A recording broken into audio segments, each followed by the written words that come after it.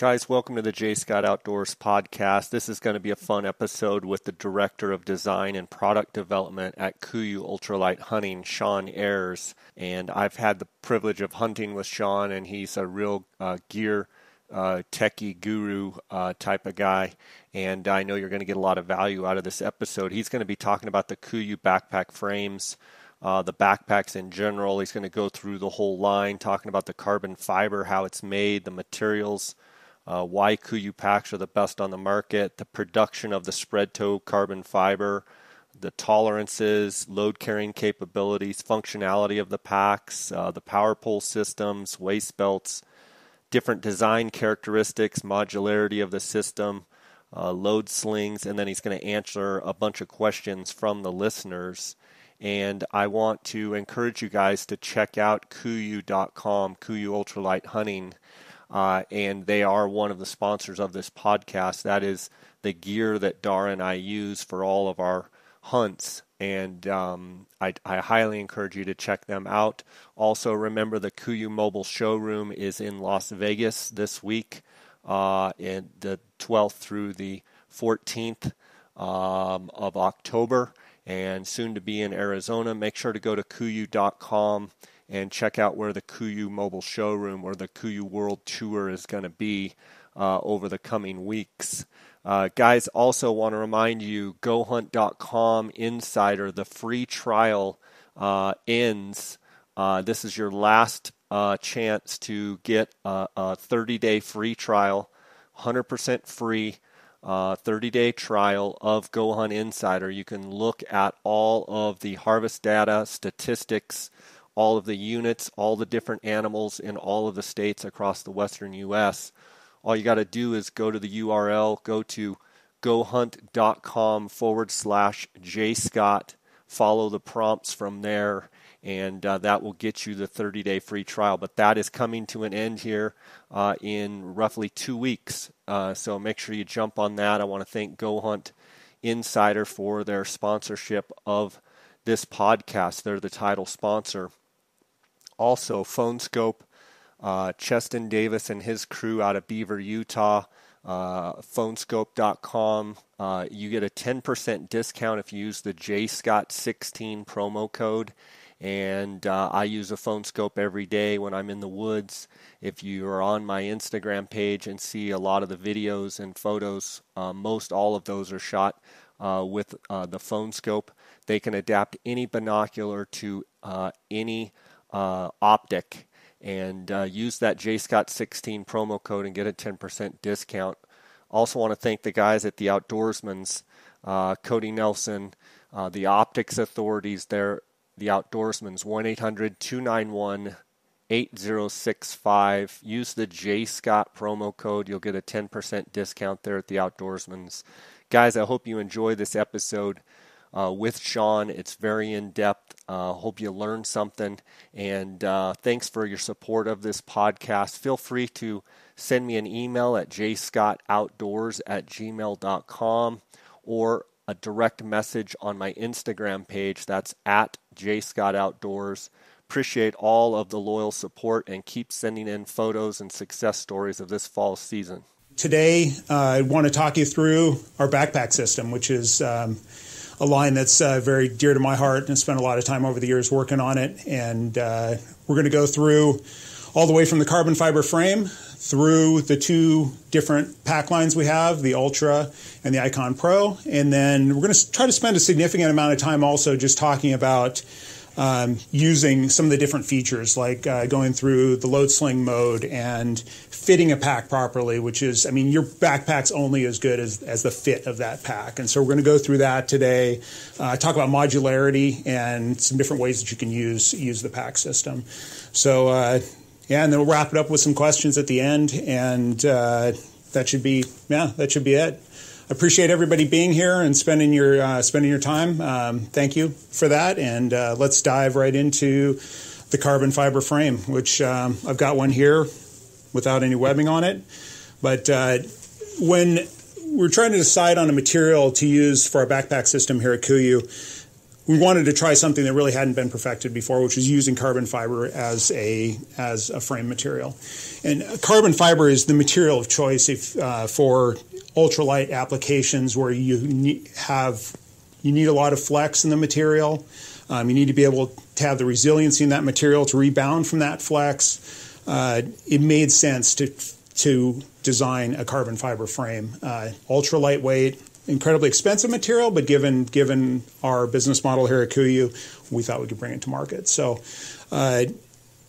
let's talk a little bit. We've got some good video lined up for you guys on some of the materials that are used, which are unique to this frame. And Blaze has got some video of standard carbon fiber being made, sheets, and then our spread toe carbon fiber. And so here goes the standard. So with a standard carbon fiber bundle or toe, it's usually an elliptical shape, and there can be like 12,000 strands in that.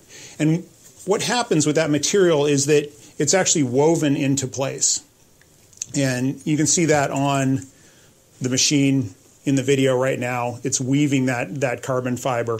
And that gives you the distinctive look of normal carbon fiber. You see that checkered look. Now, I'll play that again. okay. So each one of those rolls there has a carbon fiber, basically a toe on it. It's like a fiber in fabric manufacturing. And it's going into that weaving press, and it's being woven above and below each strand. So the problem with that construction is that it creates voids. Every time that material ends up dropping below a strand, it creates voids, and that void ends up getting filled with resin. And resin doesn't provide you with any benefit if it's not attached to the carbon fiber. The carbon fiber, it just adds weight without increasing performance at all.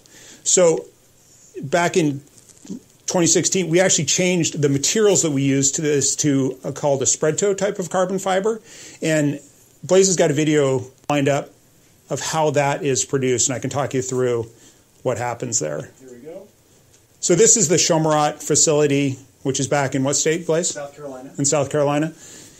They take that material, what would be that toe of material that may be 12,000 strands, and they'll actually squeeze it flat. And they lay it out onto a sheet. And they also have the ability at that point to take that material and do multiple layers. And you can have a layer that's in one direction, and then you can switch it at a 45-degree angle. And by changing that angle of those sheets, we can increase the performance and change the characteristics of the frame at different locations. And so one of our major sheets on here is actually a 3-ply, one on top that's straight, 45-degree angle, then another one on the bottom. So this is a video of that material being made. And that machine is 200 feet long, right, Blaze? Mm-hmm. Yeah.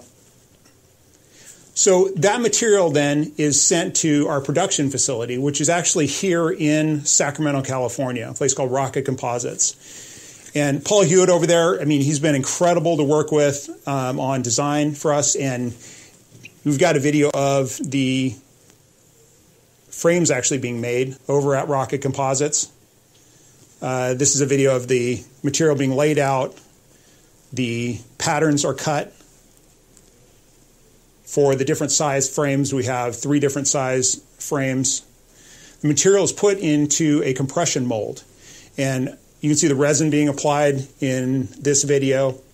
And the compression mold presses down. It has heat involved. The heat cures the resin and squeezes out as much resin as possible. And with the spread toe carbon fiber that we use, that you now have those contact, you don't have those voids the way the standard carbon fiber has, so we can squeeze out more resin. So this allowed us to make a part that is incredibly strong and keep our weights where we needed them to be. And the video now is going through some of the finishing processes where they go. There's QC steps involved, very strict QC on weight and all the tolerances. So that's what happens prior to a backpack being shipped over to our facility where they're put together and assembled. So that's an overview of the construction.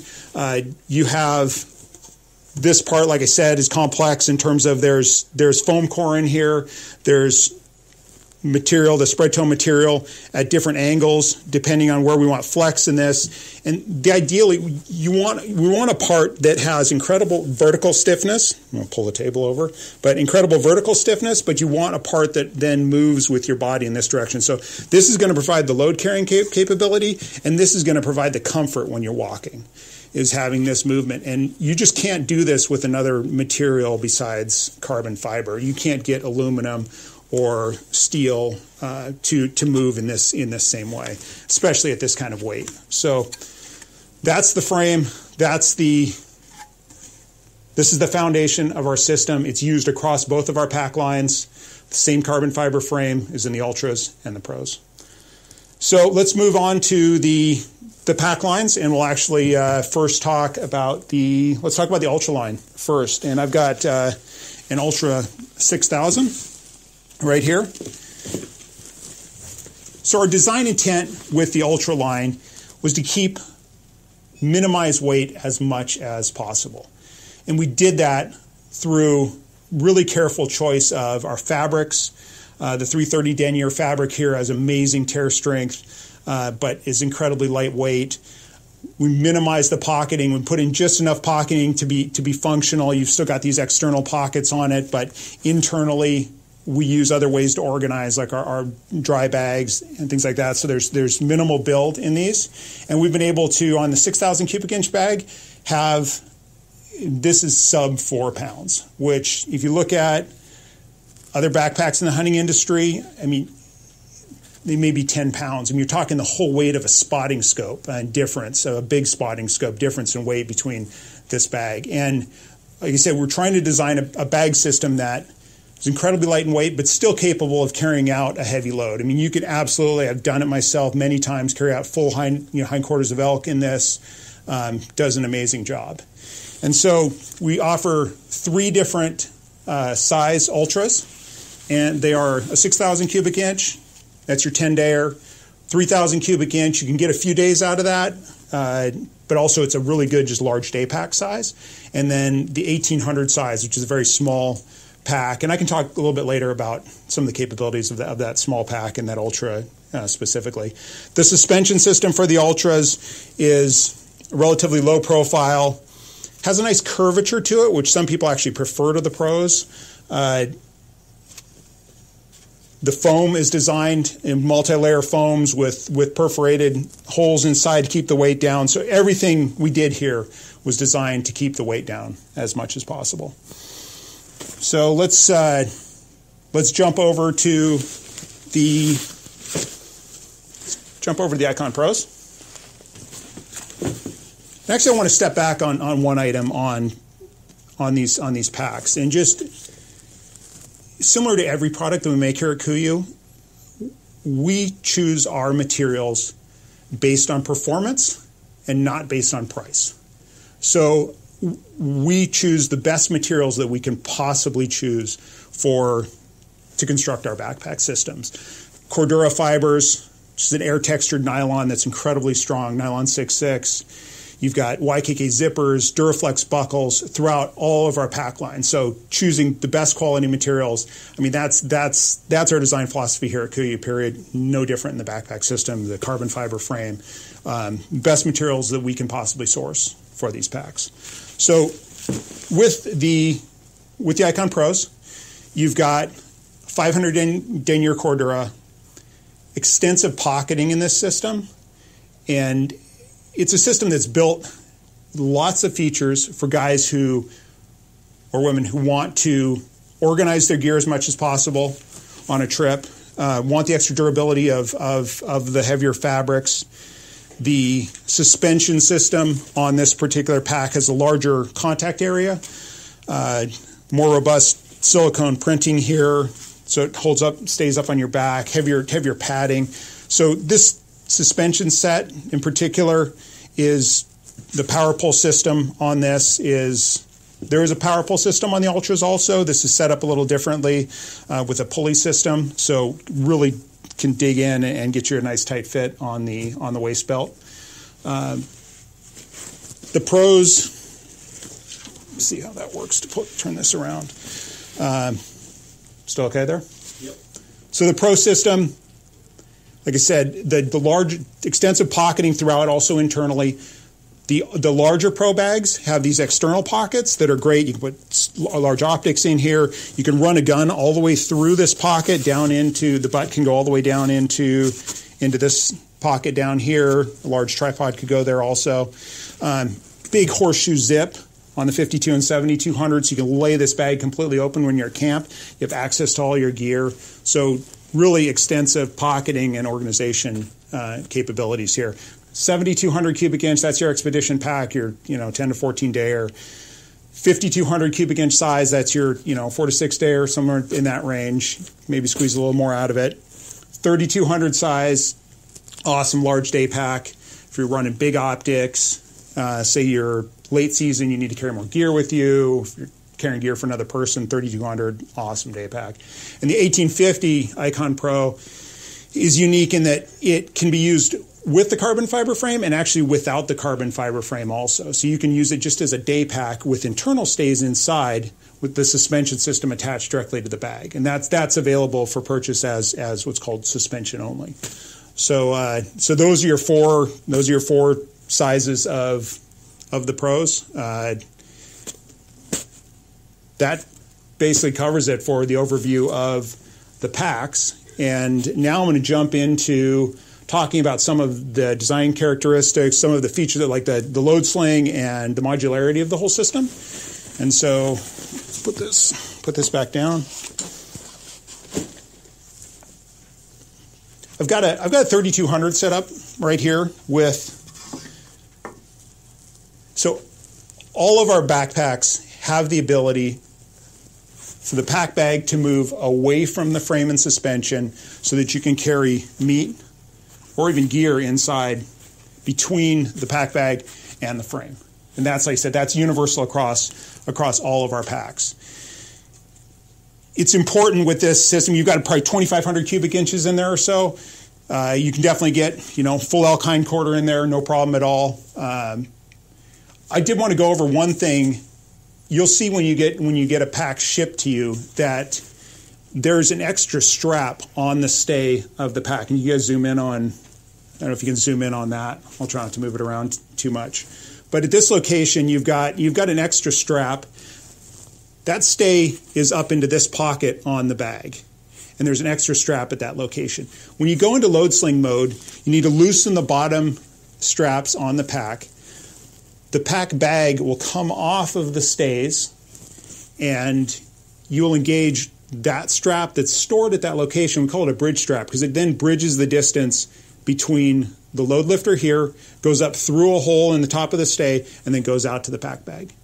So that's really the crux move in terms of getting yourself set up into load sling mode, using that bridge strap to bridge that distance. You can unbuckle all of these. You can lay it completely open to get the meat in there, or a hind quarter, for instance. In terms of strapping everything back down and making sure that the load is being compressed properly, it's very important to keep a tighter fit on the lower end of your meat load out here versus the upper end. And what that does is it presses the bag against the frame. You should never have your big chunk of meat hanging off of the straps in the bottom. If so, you don't have it compressed properly. Take it off, readjust everything. You've literally got 10 compression points all the way around here. You can tighten those down enough to get that meat pressed against that frame and have it not sag. So that's basic overview of the load sling. Like I said, you've got this. Every single pack is capable of doing this that we sell. So there's your load sling. Let's talk about modularity of our pack system. And just go without a prop. But so with our system, it's designed so that you can use any of the pack bags interchangeably with the frame and suspension sets. So you can have an Icon Pro suspension, you can put an Ultra bag on it. And likewise, you could have an Ultra suspension, you could put an Icon Pro bag on it. And honestly, one of my favorite setups is to use a Pro suspension and then a set of Ultra bags on there. So if I'm going to somewhere in the backcountry and I know that I'm going to be setting camp for a few days and then going out of there to hunt, I'll typically take a Pro suspension, I'll take a 6,000 bag, and I'll actually take a little 1,800 cubic inch bag, and I'll have my day hunting gear inside that 1,800 cubic inch bag, and then I'll shove that down right into the big cavity of the Ultra 6000. Got all my day hunting gear. It's already organized in my day pack. When I get to camp, I can just pop the big bag out. I can take out that little 1,800 and put it directly on my frame and suspension. And then likewise, I mean, in another scenario, I mean, I love the 3200 Icon Pro as a bag, but I almost always run it with an Ultra suspension. Just I'm typically day hunting in that case. I like the lower profile and feel of that Ultra suspension in that case. But I want the pocketing and the organization of that Icon Pro bag. And then the times that I use the full Icon Pro systems, like an Icon Pro bag, would be when going on a hunt where, say, I'm breaking down camp every single day. I'm keeping camp on my back. A lot of your time is spent breaking down, setting up. You want your gear to be as organized as possible. A lot of times that situation also you want your optics to be very, very available and easy to get to. So in that case, absolutely love the Pro system. And and all that organization is just incredible in that type of situation. And one other thing I want to quickly note on the Pro system is actually with both of them, but specifically with the Pro, you can take this lid off and there's a compression panel that's built into the shroud. You can take the straps that are on the back of this lid, you can roll the shroud up, and those straps then go to that shroud. You can really easily use this without the lid. So if you're on that type of hunt where you're only taking one pack with you, you need it to work as a big hauler, plus you want it to work as your day pack, get rid of the lid, use that compression panel to use it more as a day pack type of configuration. So I think that covers what I wanted to cover in terms of overview of the two lines. I'm going to have, unless there's anything else you guys can think of, are we good? One question. Okay. If you had one pack and you had to use it for every single hunt that you're going on, I know that's tough. What would it be? Just one without mixing the two systems? Just one without mixing. Probably an Icon Pro 5200. Okay. Yeah, I think I could do most everything with that pack, and that's one of our best sellers. I mean, a lot of people buy that. But like I said, I have the option to use whatever, so I end up using the Ultras bags a lot on the Pro suspensions because that's really where the weight difference is. The suspensions between the Pros and the Ultras are actually relatively close together in weight. There's only about a 3 to 4 ounce difference between the two. So there's the weight difference is really in the bag. So the times weight is critically important when you're in these really tough mountain hunts, and so knocking the weight down and with a simpler bag is something that I do a lot. So McKay, do you want to come over and we can talk through fitting of a pack? Let's do it.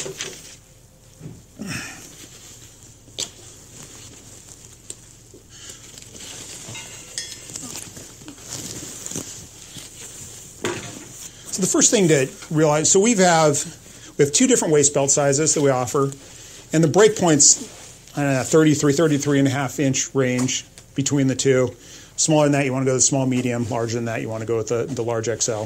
The problem with the large hip belt on a small waisted guy is you can just bottom it out and then you can't get it tight. So in terms of frame heights, we actually have 3 different frame heights. And they're approximately equivalent to like a 22 inch, a 24 inch, and a 26 inch. And we call our break points, if you are a relatively average build and say under 5'10", I'd say the regular is most likely where you're going to fall between 5'10" and 6 foot to 6'1", then the tall. So McCade here 6 foot tall, right? And somewhere in that range? We'll give myself the benefit of the doubt. Okay, On that one. okay. I'm right there. I've I'm got close. a question on exactly this that's coming in. Dave Sharp is saying, I'm confused as to where to measure on my back to get the correct size frame. Can you address that one for me if you don't get to it in the video?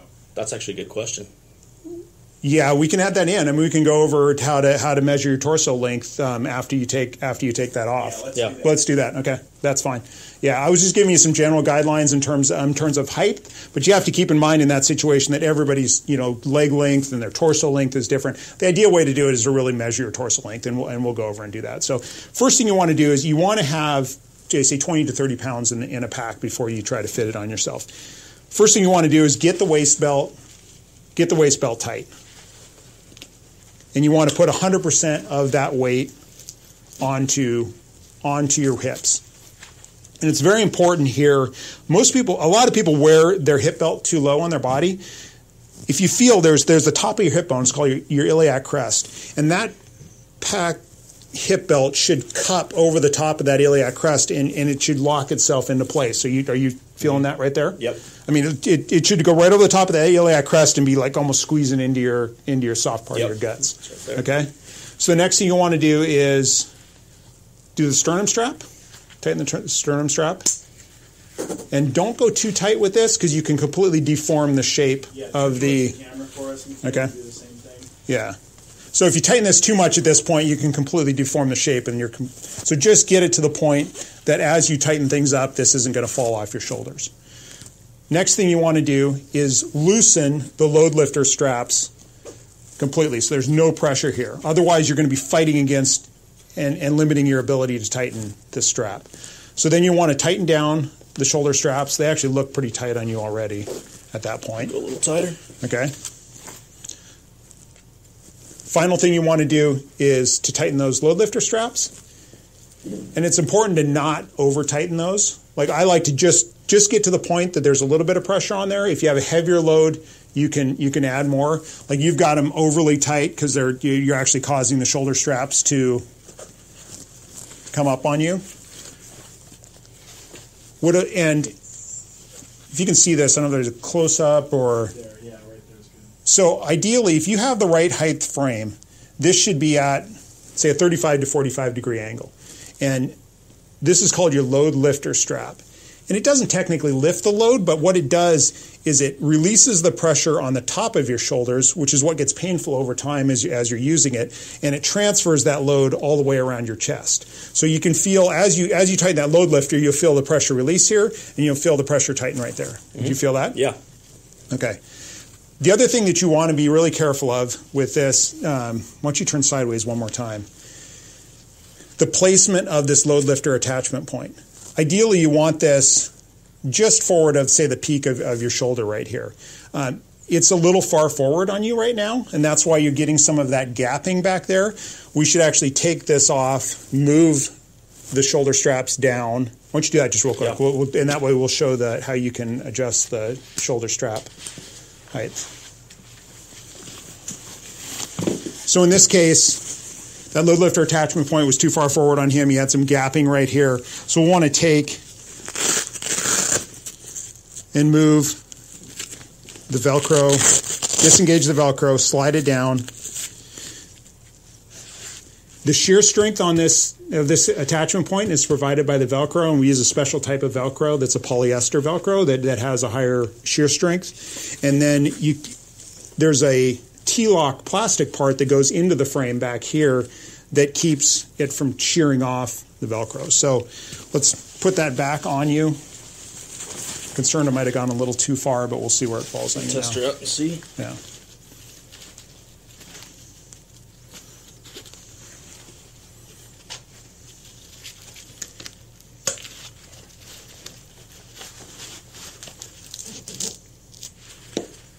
So same procedure, hip belt, and you want to carry 70% of your weight or so on your hips. So initially when you fit it, put 100% there. Tighten these up so you get maybe 30% of that weight now back on your shoulders.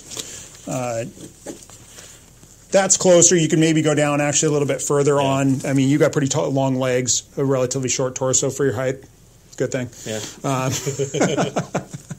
So yeah, this maybe should be there ideally, but that's basically, I mean, that's a pretty good fit. At that point, you've got a good load lifter angle. It's really functional.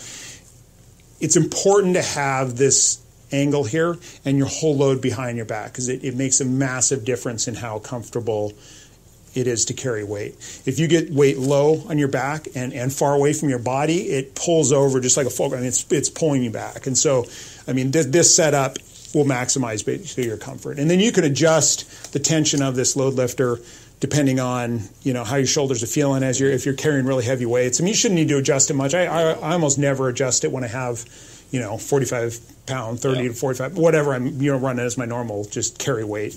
But yeah, so that's, sometimes when you get, 100 plus pounds on there, then you need to start adjusting a few things. One thing I'm going to quickly go over is don't forget the load stabilizer strap right here, especially if you've had to put the pack into load sling mode. You actually need to loosen up on these. So this should be the very last thing that you adjust and tighten up. You should have this actually, the load stabilizer actually loose when you first put the hip belt on, and it should be the very last thing that you tighten up. Especially, like I said, after you've filled the bag or if you put something into the load sling here, what happens is if this is overly tight, you get the lumbar pads sticking into your back, and you can't get a good wrap of the hip belt. That'll make it extremely uncomfortable. It'll give you a lot of lumbar pain. So making sure that you loosen that up, and then the final thing you want to do is tighten that up, and pulls that whole pack bag up onto the hip belt, stabilizes the load. So perfect. You're dialed, dude. Awesome. Nice. Steve Hallmark is asking, what size meat bag is that? That's probably a medium. That's a medium. Yep. Yeah.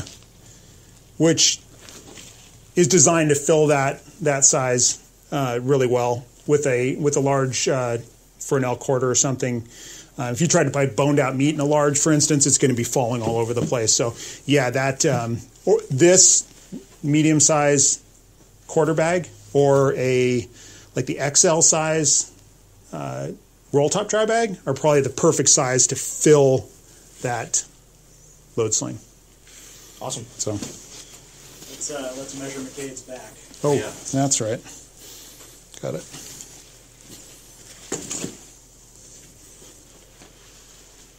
So to get a torso length measurement, what you first want to do is find that iliac crest. So find that point where the top of your hip bone is, and you want to cup that with your hands like this, and rotate your hands kind of around the back. So this is like sitting right on the top of that hip bone, and you want to draw a line from your thumbs like straight across to that point right there. So that's the height of your hip bone or your iliac crest. And then you want to measure up to what's called the C6, C7 vertebrae. So if you tilt your head forward, you can feel one vertebrae that really sticks out.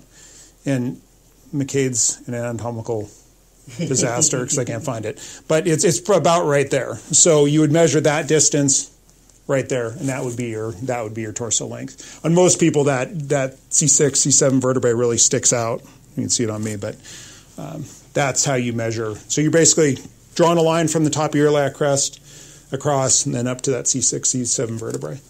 So look at the sizing guidelines on the website, and you guys should be able to figure out. And then definitely when you get the pack at home, put some weight in it, test it out, make sure you get it fitted just like we showed here.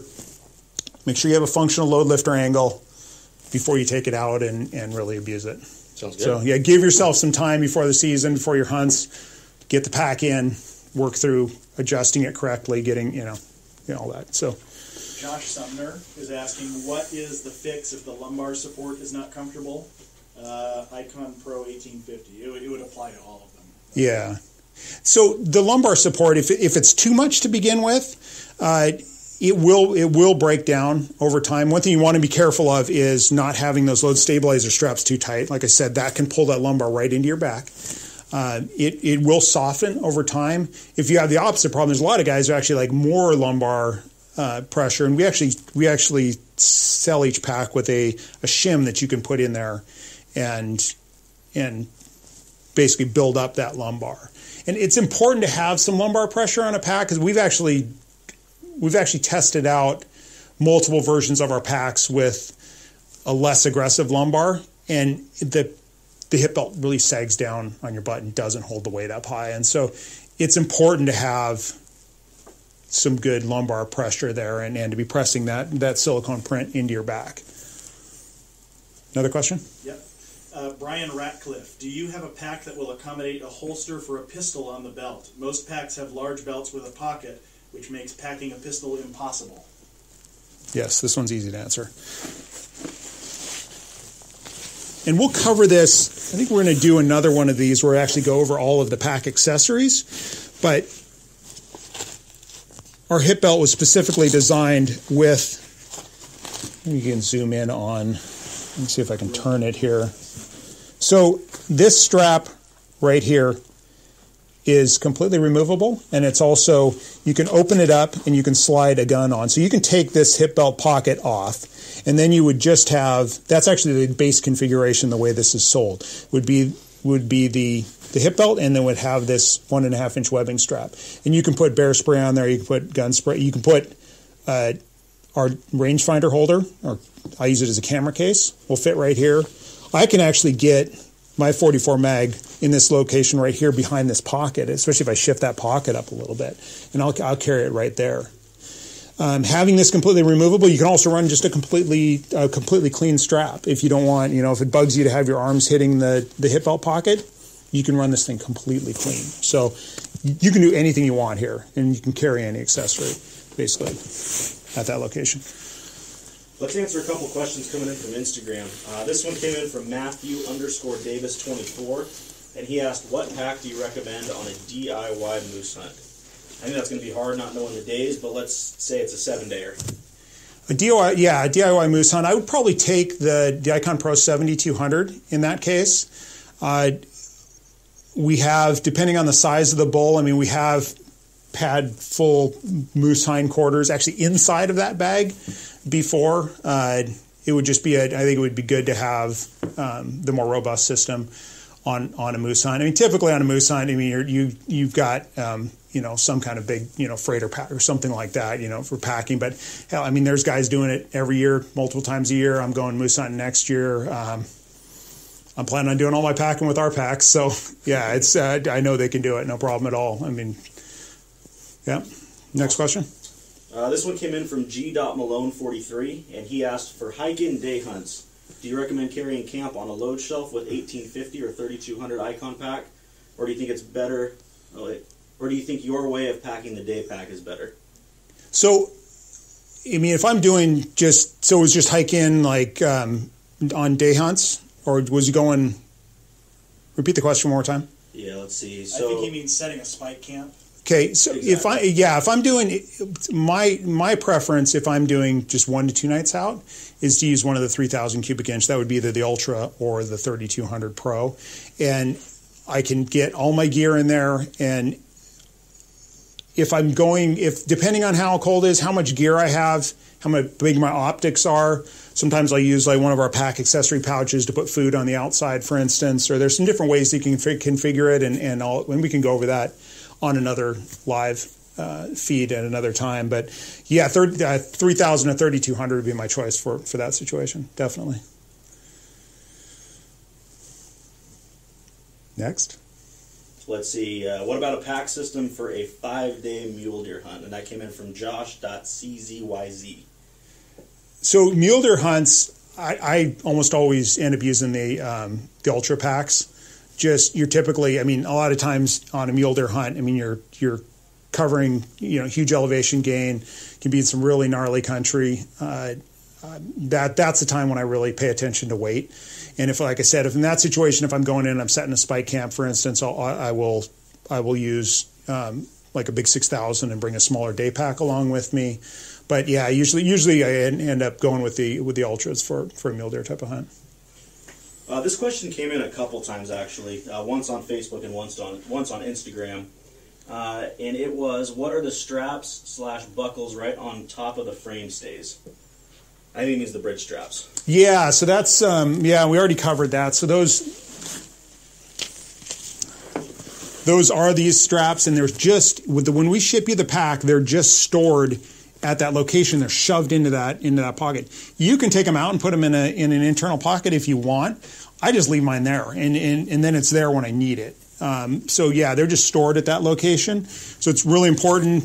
Like I said, when you set that up, frame stay comes out of that pocket, bridge strap gets engaged, and then what I see guys doing a lot, it's really important to re-engage it properly. So remember that your load lifter on the larger bags from 3,200 or 3,000 up in size, this load lifter buckle right here needs to be attached to your pack bag. Don't put it back into the frame pocket like this, because there's nothing that's going to support the back end of that, and that'll just slide out and you won't have any functional load lifters at that point. This question comes in a lot, and this one came in from Mission, Alaska on Instagram, and they asked, how do you keep the pockets on the bag from coming off the posts? That's a really good question also, and we see this as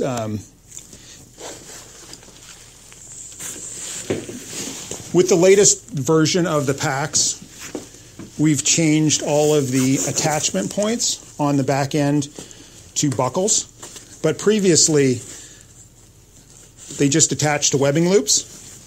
So it's really important that what's called the bag attachment strap, which is this strap that comes off of the hip belt and goes up to the bag, it needs to be attached to the webbing loop that's like 4 inches up the back of the bag and not to this one. If it's attached to this one, especially with a regular size frame, there's nothing that's pulling that frame into that pocket.